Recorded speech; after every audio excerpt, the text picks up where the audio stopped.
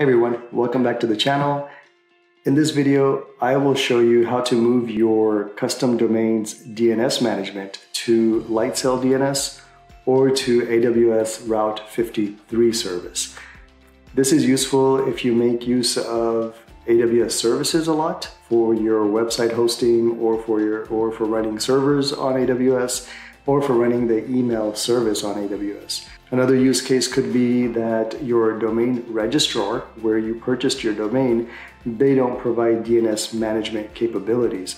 And another use case could be that the DNS management capabilities is not within your control. If you want to make any changes to the DNS records, then you have to submit a ticket or request for them to change it. So if you want more control and more flexibility, then that's another reason to move your DNS management to either Lightsail DNS or to Route 53. So let's take a look at those in this video and show you how to set them up.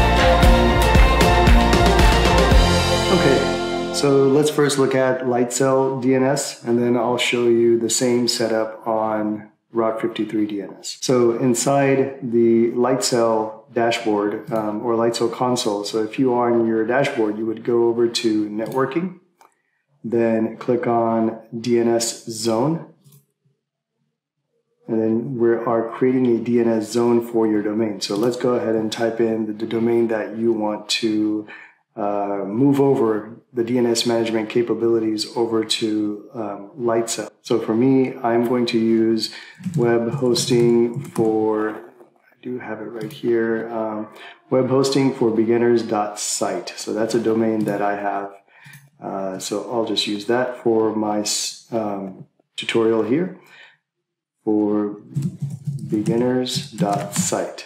So you'll want to type in your domain here. You don't need to put the www in front here. And then if you want to identify your DNS zone by tags or values, key values, then you can set those up here. We won't need to do that. All you do is create DNS zone. So once you do that, the resulting page will show you the name servers that you need to set at your domain registrar for Lightsail to be able to manage DNS for that domain. At this point, if your domain is brand new, which means that you don't have any services running on that domain. So if you don't have a website or if you don't have email set up for it, if it's just basically brand new, you've not used it for anything yet, then you'll just simply update the name servers at your domain registrar with the ones that are provided right here. However, if you do have production level services running, email, website, FTP, or anything else, then you don't want to update the name servers just yet. What you want to do is, so at your domain registrar's page, you'll want to go over to your DNS management, and that will be here. And again, for my tutorial, I'm using a domain that I just registered, and so I don't have anything running for it. But you'll typically have an A record that's pointing to an IP address for your website, let's say Lightsail instance. You might have an MX record that is for your email services. You may also have some CNAME records that point to other services, or you may have a CNAME record for your www. Your domain, and that's pointing to your website as well. So you may have certain records already created if you have an existing domain. In that case, what you want to do is copy each of these records and recreate them inside the Lightsail DNS. So the way to do that here is once you've set up the zone for your domain, you'll start creating those records. So you can come here, add a record, click A if it's a website IP address, click on CNAME if you're creating a record for CNAME and MX or any other records. You might have TXT records, you might have CNAME records for any kind of validation or verification. So any records that you currently have in your existing DNS zone, you want to move that over before you update the name servers at your DNS registrar. My domain is brand new. I don't need to worry about any kind of DNS records just yet. So I'll cancel that. And then these are the domains that I need to keep track of. So let me just go over to my domain registrar, head back over to manage name servers. And then here, or as you'll see, the default name servers are set up. When I register domains on name.com, they automatically just assign their services as the name server. So what you'll do is just delete all of them.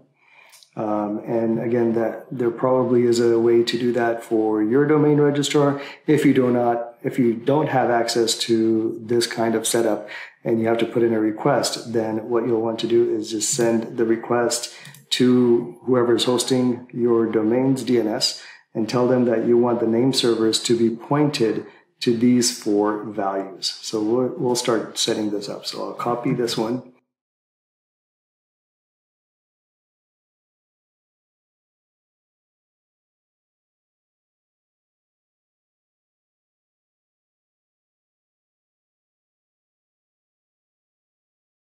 So now once you have all of them in, hit Save Changes, or again, whatever that is for your DNS registrar or domain registrar setup. So now this is done. Now typically this does take some time. Documentation for name.com, they say it could take up to 24 hours for this to change. So one of the tools that I like to use is Redirect Checker. Sorry, not Redirect Checker, DNS Checker. Redirect Checker is another tool I use, but DNS Checker, you can type in your domain here, web hosting for beginners.site, and then you'll want to come here and select NS for name servers. So you'll want to check what the name servers are. And at this point, the DNS systems all over the world are still using name.com as my name servers. So you'll want to check this every now and then, and until they start to show these values, domain is still resolving with your previous DNS registrar. So this will take some time. Typically, again, like I said, it could take up to 24 hours, but it'll vary depending on your existing service. So come back here and check that. However, while that's going, you can start adding records here as well. So if you wanted to add A records, CNAME records, TXT records, anything, you can just get everything set up so that when the DNS is moved, your DNS zone is ready to serve any kind of request that's coming in. And so that's how you set up Lightsail DNS for your custom domain. Now let's take a look at how to do the same setup for Route 53.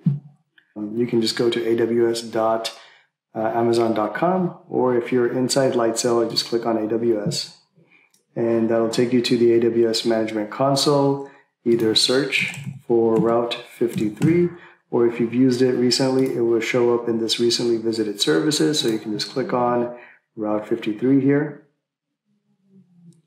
And from what I understand, the main differences between Route 53 and Lightsail DNS is that Route 53 is more robust and it provides additional services that you might need in case you have a complex setup. As you'll see up here, it provides traffic management, availability monitoring, and several other things. So I think it is more for complex setups or more sophisticated setups. But let's say you want to use Route 53. So what you do here is create a hosted zone. And for this, I will use a domain. Let me see if I can use the same one. Web hosting for beginners.site. So type in your domain name. You'll want a public hosted zone. And again, you can give it tags or anything else that you want to identify this domain with, just for organization purposes. Otherwise, click on Create a DNS zone. So what that will do is give you the same 4 name server host names to update your name server with. So what I would do here is now click on, select each of these, come on over to my name servers and delete, I'll get rid of these and then add those as replacement values. Once you've done that, you can now start to create a record. One of the things that this does provide here is you can import a zone file. So if you do have an existing domain that you have services already running, email, website, FTP, or anything already existing and that you don't want to disrupt, what you can do is export the zone file from the current DNS management, or if you don't have access to export it, you can ask the domain registrar to export you the zone file, and you can come in here and import it, and you can import all of those items. Otherwise, you can just start creating DNS records through this interface. So what you could do here is, what I did was click on Create Record, come over here. This will tell you what kind of record you want to create. Again, if you have a sophisticated setup, you might use some of these other services, but for us, it'll always be simple routing. Click on Next, and then here you can start to create your record. So you can say, I want a www CNAME, and that could head on, point to your root record, or you may come here and hit A and then send it to an IP address, and then just type in the IP address. There are some other options here. You can send it to a CloudFront distribution. You can send it to an S3 website endpoint. So you get this advantage. If you are using a lot of AWS services, they can configure everything just by you selecting the services that you're currently using in AWS. You still need to update the name servers at your domain registrar for these records to become effective. So just keep that in mind. That's about it. I just wanted to quickly show you 2 ways to set up DNS management within the AWS infrastructure. One is through the Lightsail DNS. The other one was through Route 53. I have received, I want to say, a couple of questions or a few questions around how to do this. So I figured this is a quick and easy way to get a video out. If you found this video useful, don't forget to give it a thumbs up.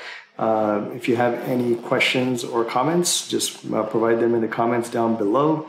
If you have any suggestions for any future videos, please provide them in the comments and suggestions below as well.